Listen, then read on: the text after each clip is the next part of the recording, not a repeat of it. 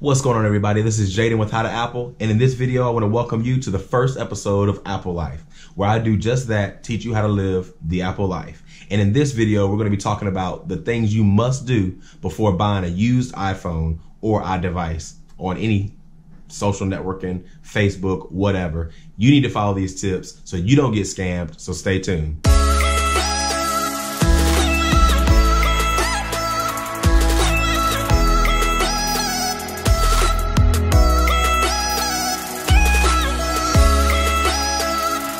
So I'm going to use the help of my iPhone over here, and I'm going to show you a couple things that you might want to do before buying the iPhone. So step number one, or tip number one, let's say it that way, is check the storage of your iPhone. Now, sometimes they might say that this is a 64 gigabyte or a 128 gigabyte, maybe even 256. You might want to check that for yourself. So this is how you do it. I'm going to go over to settings.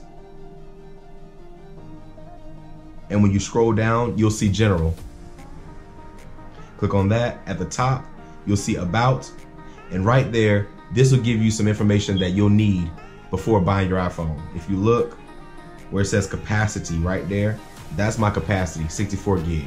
So I have a 64 gigabyte iPhone 10. If they tell you that it's anything other than that, you need to check that just so you're not walking away with the iPhone that's not what you thought you were buying, let's say it that way. So tip number two, just in case they want to tell you that the phone is maybe 2 months old or whatever, it's only been used for 2 times, only been used for a month, whatever, I want you to check the battery health of your iPhone just to make sure your phone doesn't die at like 40% or it doesn't hold a charge, doesn't last you to 12 noon. So this is how you do that. We're gonna go back into settings. We will scroll down till you see battery. And you'll see where it says battery health beta right there. Now I think you may have to have iOS 11.3 at least. I'm not sure, but just try this out. If it's there, good. If it ain't, you going out on a limb. So gonna click on battery health. That'll show you the maximum capacity of your battery. Even though my phone says it's charged to 100%, really it can only hold 93% of its original charge when it first came out of the factory. So as time goes on, this number is gonna drop. That's just because rechargeable batteries, they go bad after a while. So check that to make sure you don't have a bad battery on your iPhone that you're gonna be buying, so you can actually last, hold a good charge. So that's tip number two. So tip number three will be to make sure they are logged out of their iCloud account on the device. Because the reason why is Apple has this thing called the iCloud lock or activation lock. And as long as they're logged into their iPhone with their iCloud account, if they have Find My iPhone turned on, then even if you deleted everything off the phone and tried to set it up as new, it's going to ask for their iCloud account. And you don't want to, let me unlock my phone. You don't want to get home, let's say you drove 3 hours, you don't want to get home and find out that you need their password to their iCloud, or else literally the phone is a brick. So you need to do this. So what we're gonna do is go into settings.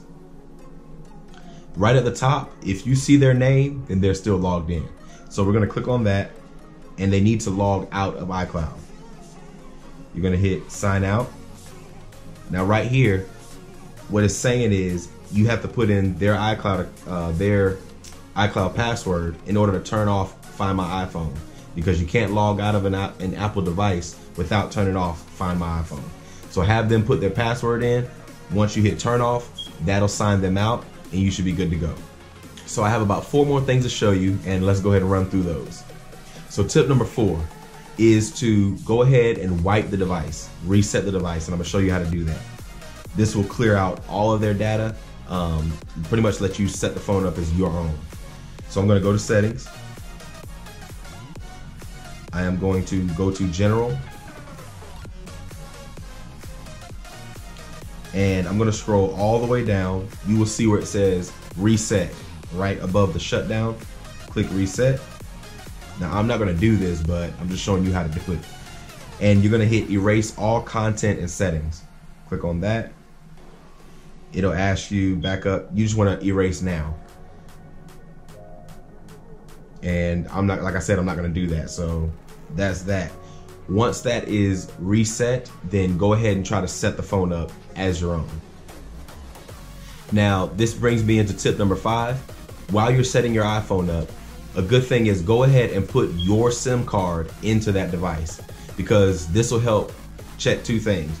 To make sure that the iPhone is not blocked, because if you try to buy an iPhone, let's say with AT&T, and you have US Cellular, then that device may not work on US Cellular. However, if they paid off their iPhone and it is unlocked, meaning it will be able to be used with any other cell phone carrier.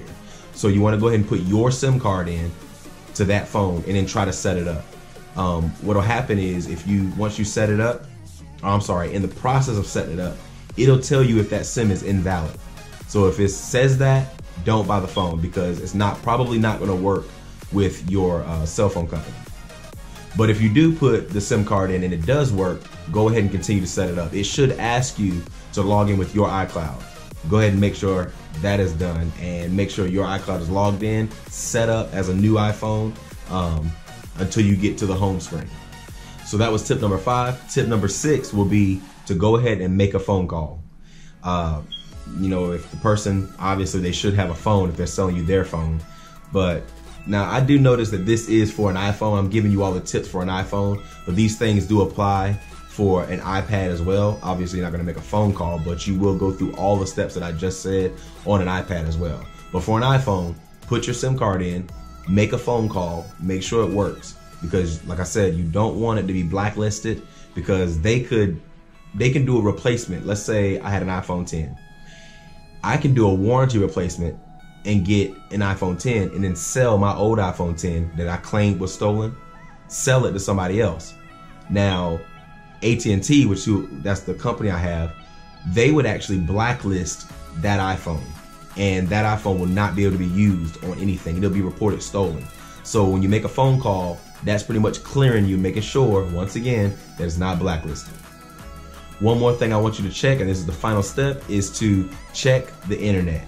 Go ahead and go to Safari, open up something, try to, just browse the internet, because you want to make sure that your internet's working. That way you know that your phone will work when you leave, because I'm telling you, it's happened to me before.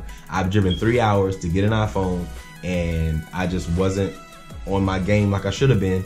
Got all the way home, something wasn't working right, something wasn't working right, and the person pretty much screwed me over and was like, whatever. She didn't answer her phone. I called her from another phone number and she answered, which showed me she was ignoring me, but then she hung up. So I'm just trying to help y'all from getting scammed. I don't want it to happen to y'all. So there you have it, guys. Those are my tips for you before you buy a used iPhone or iPad or any other iDevice. I don't want y'all to get scammed, but I do want to help y'all out. So if you like this video, leave a comment below, give it a like, subscribe to my channel so you can learn more of how to Apple without the E. And that's the first video for Apple Life, where I teach you how to live the Apple life. Deuces.